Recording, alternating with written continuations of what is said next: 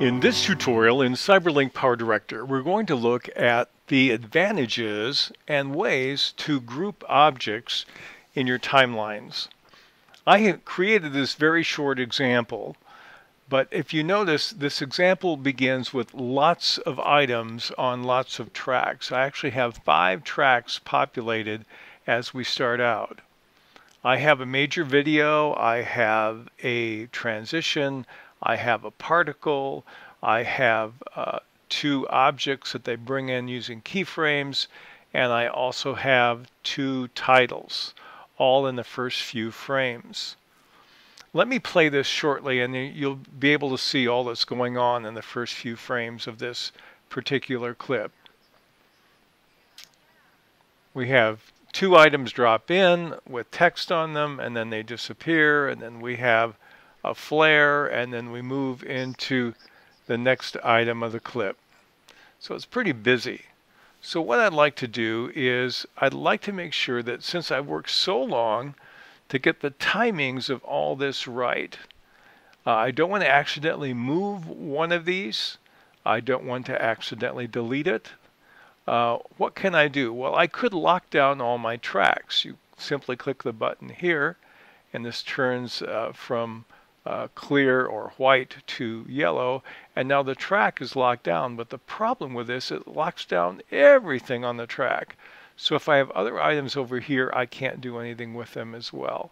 So I don't want to do that. So what I want to do is basically make sure all of this stuff at least stays together. The way to do that is to group all these objects. So I'm going to take my left mouse button and I'm going to draw a rectangle.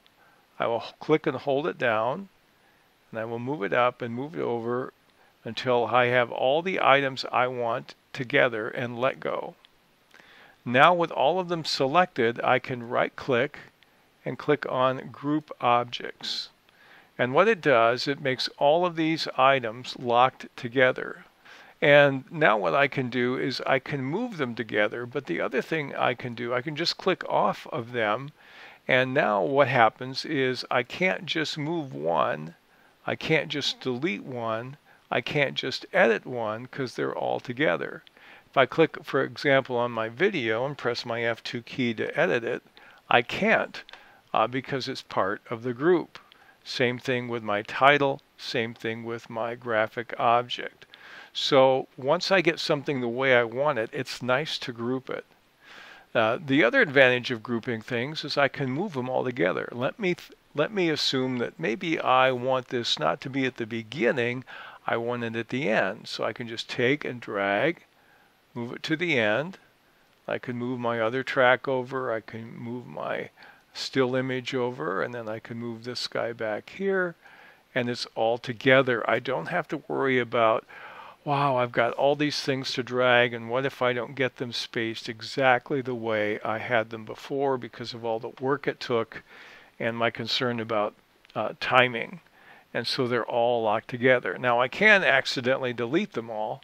If I press my delete key, they're all gone together. Well, that's what Control-Z is for. That's your undo last action, so that's helpful. But this is a really nice tool you can have when you get a series of items that you want to connect and hold tightly together in a vertical sense to move and to modify. Now, if I want to modify any of these components, what I have to do then is I have to right-click on any of them and simply ungroup the objects. Oh, now try it. Now I can move it. Okay. Now I can adjust it any way I want.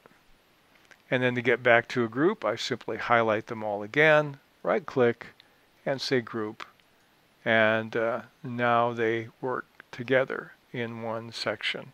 This is a very nice tool as you're editing a complex project and want to save yourself a lot of adjustment and readjustment time in CyberLink PowerDirector.